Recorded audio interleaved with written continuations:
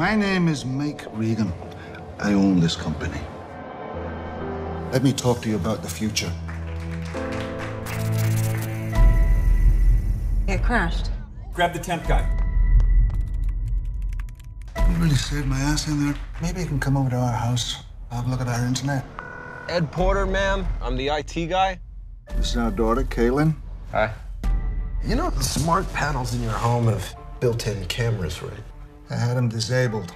I like my privacy. Good luck with that. Evening, Mike. Caitlin, she texted me. This is family friends. Have a good night. Who was it? Nobody.